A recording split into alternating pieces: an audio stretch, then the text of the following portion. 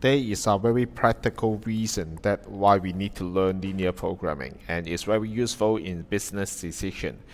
Uh, I think this is a good example that the company have to decide how many regular bookshelves or and also how many deluxe bookshelves that they should produce in order to maximize their profit.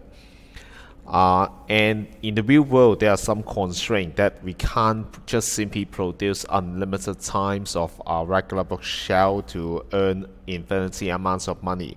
So there are some constraints, for example, the cost that the deluxe bookshelf needs some machine time and also the manpower time, something like that. So we are going to use the equations or inequality to represent the region which is limited by the constraint that will be the feasible production number set of our product. And then among all those solutions, that means all those feasible choice, we are going to make one choice will maximize our profit based on the profit function.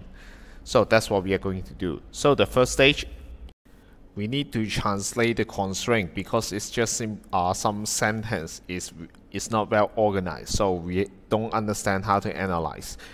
After we set the constraint, we have to use a line to find out the feasible choice within the certain region, and also finally, based on the limited choice, we are going to find which point, which combination will give us the maximum profit. So the first stage, we have to translate the constraint. In this question, there are two constraints. They are talking about cost. First is the limited machinery time and also limited finishing time.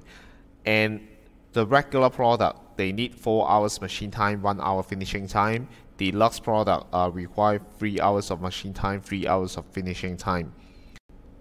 In total, we have 100-hour machine time available and also 7 hours of finishing time available. It's totally messed up here. Why it's so difficult to understand is because every sentence they mix up two things. So in your mind, you should just separate two things first. The first item is machinery time. The regular one need 4-hour machine time, and the deluxe one need 3 hours machine time. So the first constraint, we just write down machine time. One regular bookshelf we spend 4 hours. Two regular bookshelves we spend 2 times 4 hours. So X regular bookshelf we spend 4 times X hours. It is 4X. Together with we still need to spare some time for deluxe product. So 3 hours of machine time. Time 3 times the number of deluxe bookshelf 3Y. And it should not exist, that means it is smaller or equal to the available machine time, which is 100 hours.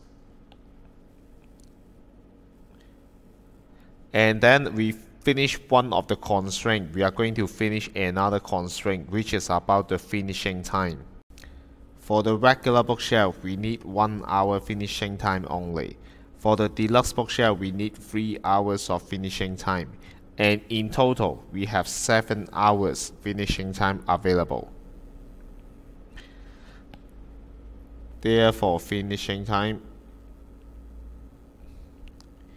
for this constraint are 1 hour for each regular. So in total, we need X times 1 hour for finishing time for regular.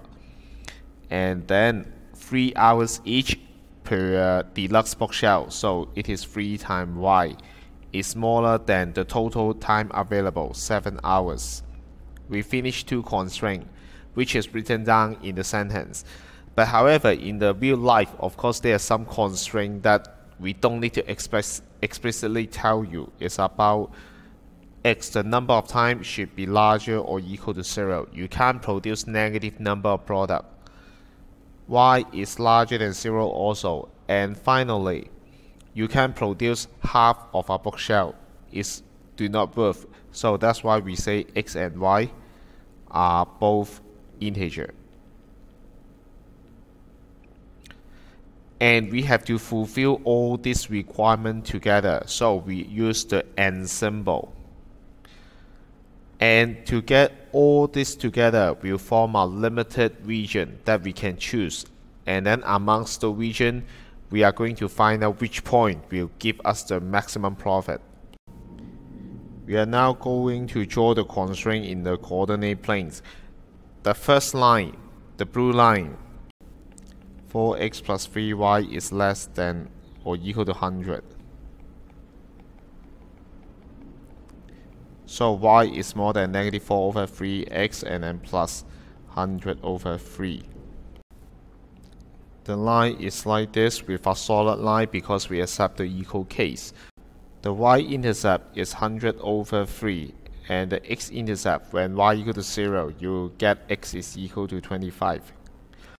That means under this constraint, we can choose to provide all of them are deluxe bookshelf, which is 33.3 something, or if not, then we don't finish any deluxe bookshelf, we just simply produce 25 regular bookshelf, or a mixture which is some point between them. Then the second line, y plus 3y is more than 70. And y is more or equal to negative 1 over 3 times of x plus 70 over 3. And the line may be like this. The y-intercept is 70 over 3, and when y equal to 0, x will equal to 70. It's not on scale, but it's just give you the shape of the region. For both lines, we are talking about smaller than, so we are finding the region below the reference line. And don't forget that because of the reality, x must be larger than 0 and y should be larger than 0. So only the first quadrant is feasible. The feasible region is this quadrilateral. Any point within this quadrilateral, the corresponding xy combination will fulfill our requirement. In reverse, that means any point outside this region do not fulfill any one or even more than one of the requirement. And part C, they give more information about the profit.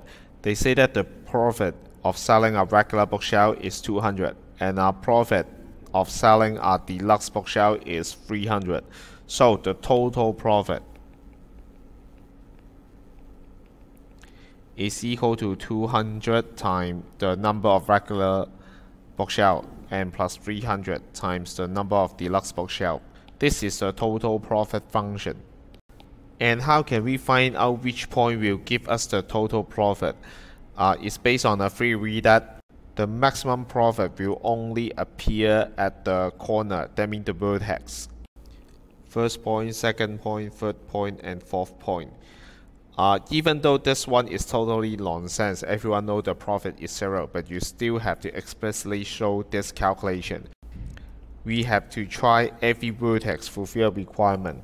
But however, this vertex is not feasible. It's because it can't be 70 over 3. We choose the greatest integer fulfill the requirement, which is 23.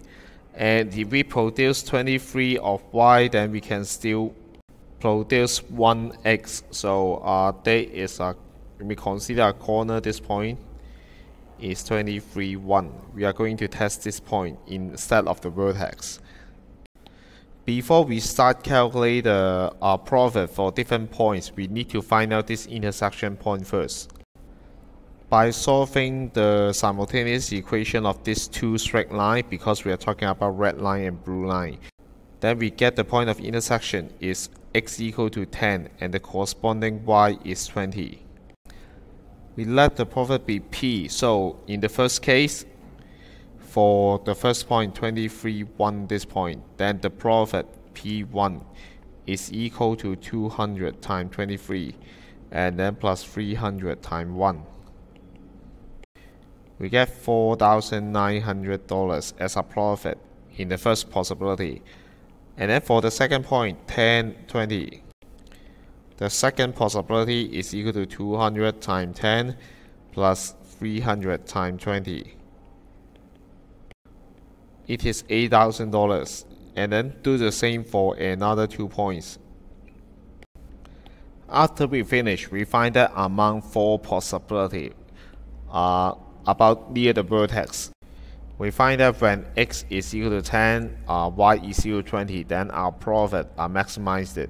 So to answer how many regular bookshelf we should produce 10 regular bookshelf, and we should produce 20 deluxe bookshelf. And in this case, our total profit, that means the maximized profit, is 8,000. So that's what we have to do by learning linear programming.